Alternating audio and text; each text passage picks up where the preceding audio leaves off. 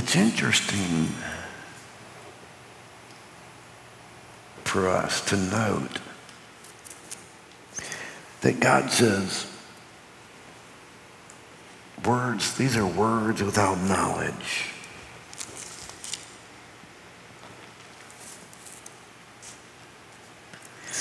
And then immediately begins to speak about creation.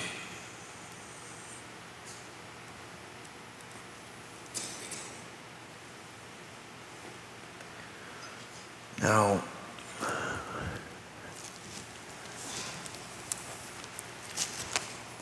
I was speaking,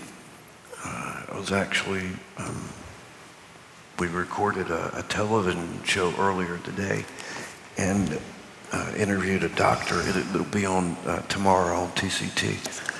And this doctor began to question evolution and did some studying and became convinced of creation. And he got saved. And it's interesting for so many that evolution creation is the trip wire. That some kids fall away from the Lord because they go to school and their professors and teachers make fun of their faith, make fun of creation.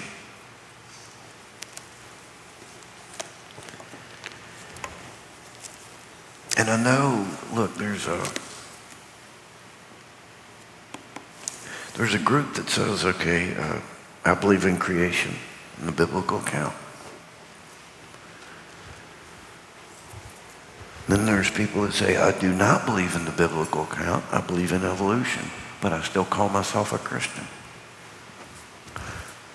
That's kind of a question mark to me.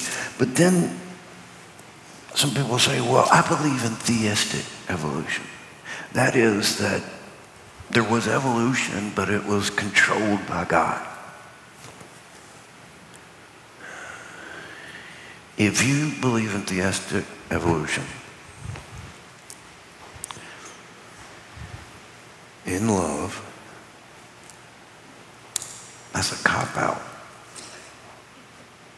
And you really can't merge those two things for several reasons.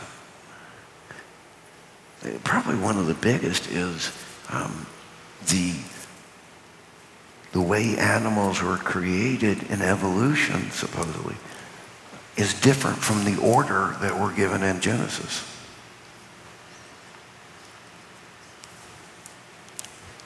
And also we're told that on this day, on this numbered day, on Yom Shich or Yom Shmoni, whenever that uses day and then a number, it's not an extended period of time. It's actually a 24-hour day.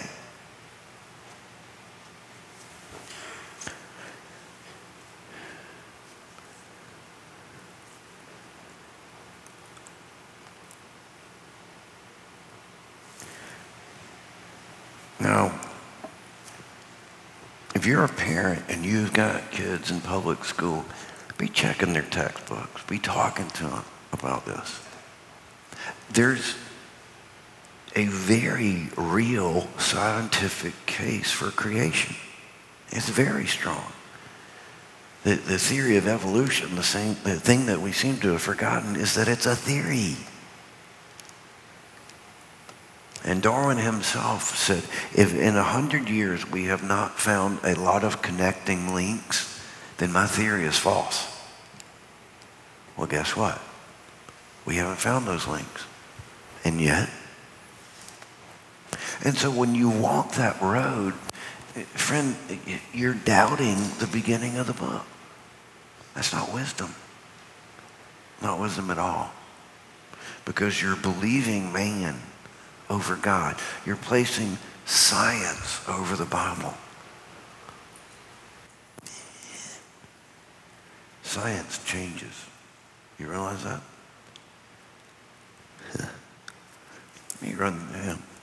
Let's go back and at verse 10.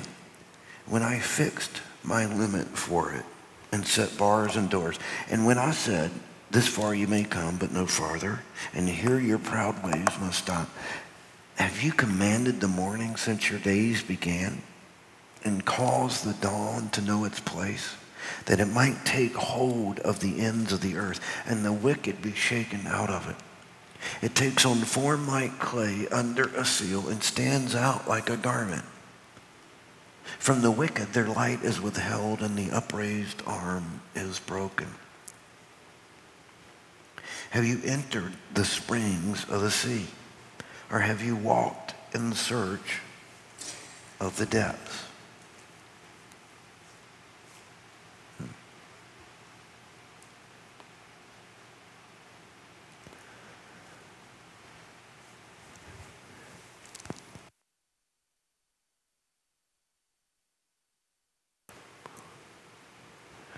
Now, this is interesting. Job is one of the oldest books in the Bible.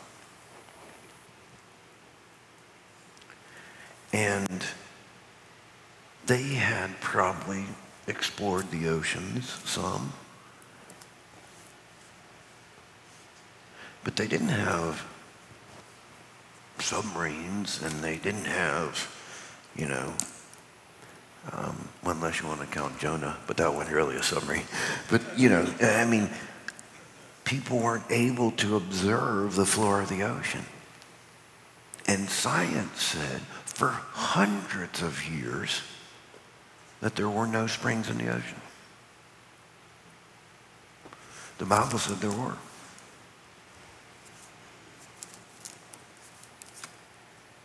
Guess what we found out? There's springs in the ocean. You know what science did? Oops. Well, we believe there's springs in the ocean now. So science was wrong and changed to fit the Bible.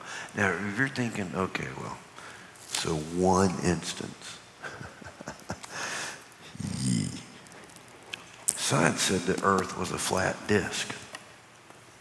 The Bible taught it was a sphere and was scoffed at by scientists. Scientists said, oh, it's flat. It's not a sphere. It's flat. Everybody knows the earth is flat. But the Bible called it a sphere. In Isaiah, written over 3,000 years ago, Isaiah 40:22 says, it is he who sits above the circle of the earth, and its inhabitants are like grasshoppers who stretch out the heavens like a curtain and spreads them out like a tent to dwell in. Ends up the Bible was right and science was wrong. The earth is a sphere. Science now agrees with the Bible. Science said there were 1,100 stars. The Bible taught there were innumerable stars and was scoffed at by scientists. And the Bible said this in Jeremiah over 3,000 years ago. Jeremiah 33:22. As the host of heaven cannot be numbered. Now keep in mind, they're looking at the star with no telescope. So they can only see so many stars. And they said, no, there's only 1,100. The Bible's wrong. Can you imagine what they thought first time they looked through a telescope?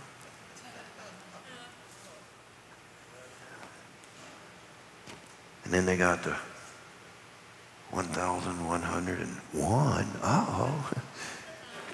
Ends up the Bible was right and science was wrong. There are innumerable stars. Science now agrees with the Bible.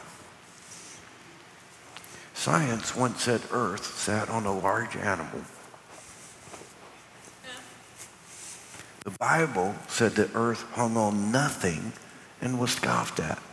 And this is actually from the book of Job. Job 26:7 says he stretches out the north over empty space. He hangs the earth on nothing. Now this one's interesting because it doesn't make sense, does it? The earth hangs on nothing.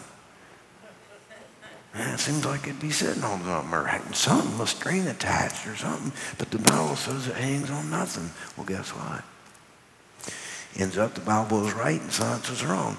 The earth does sit on nothing, and science now agrees with the Bible. Science once said light was fixed in place. The Bible said taught that light moved and was scoffed at. In Job, in this chapter, look at verse 19. Where is the way to the dwelling of light?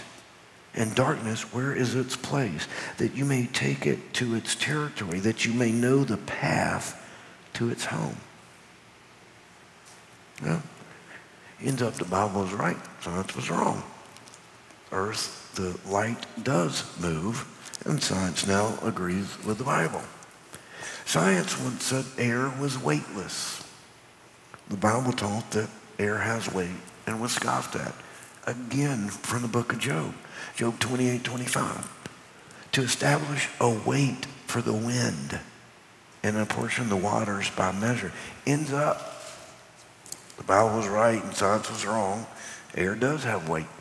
Science now agrees with the Bible. Oh, let's keep going. Now again, science once said the ocean was fed only by rivers and rain. The Bible taught that the ocean had springs and was scoffed at. Job 38:16. Have you entered the springs of the sea? Or have you walked in search of the depths? Nobody had seen springs, but the Bible said there were springs in the ocean. Ends up, the Bible was right, science was wrong. The earth does have springs. Science now agrees with the Bible. You would be shocked at how long, well, some of you wouldn't be shocked at, but I could continue this for quite a while. And a lot of verses in Job.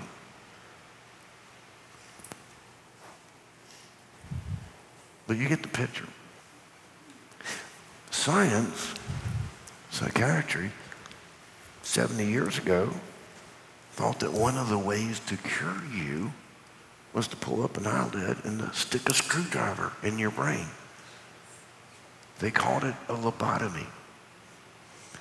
And it did calm quite a few people down, but unfortunately it left a lot of people paralyzed and killed some people. It's interesting, and you really should stop to consider that that's the same science that brings all these psychiatric drugs to the market. Be careful. So we see over and over that the Bible was right, science was wrong.